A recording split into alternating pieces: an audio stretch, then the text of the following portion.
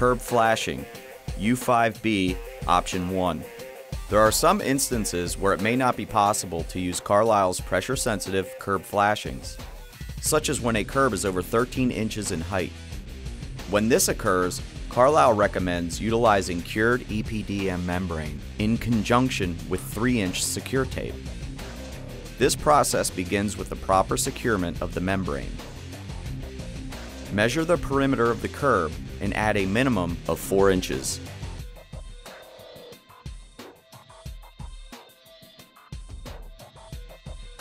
To determine the width of the flashing, add a minimum of 3 inches from the edge of the securement extending to the top of the curb.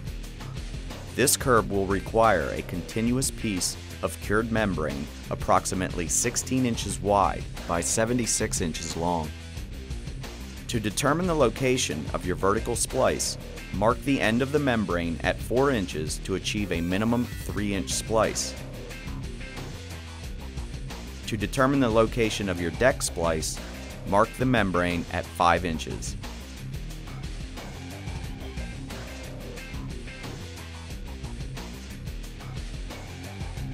Bonding adhesive is applied at the rate of 60 square feet per gallon of finished surface. Do not apply bonding adhesive in the splice areas.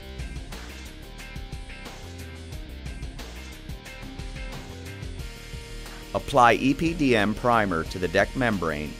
When using pre-cleaned membrane, primer may be roller applied. Allow the primer to dry. Position the SecureTape 3 inches away from the securement point.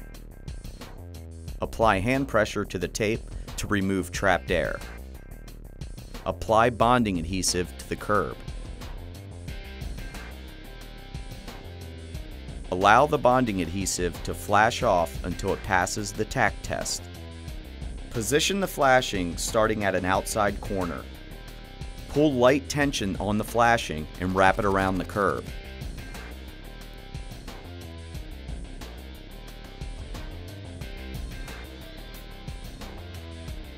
Cut and remove the excess material at the vertical splice. Cut the vertical splice diagonally.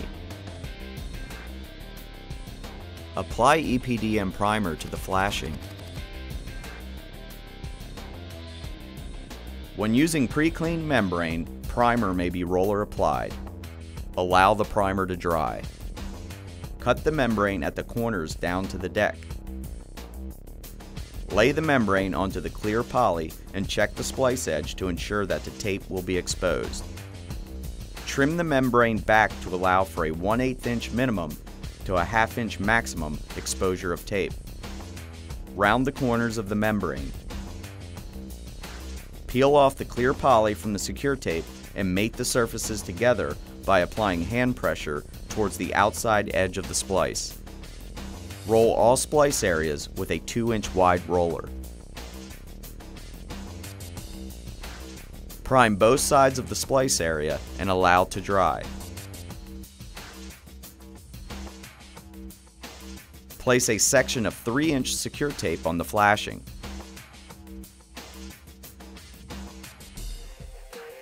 If necessary, trim the flashing so that 1/8 to a 1/2 inch of the tape is exposed.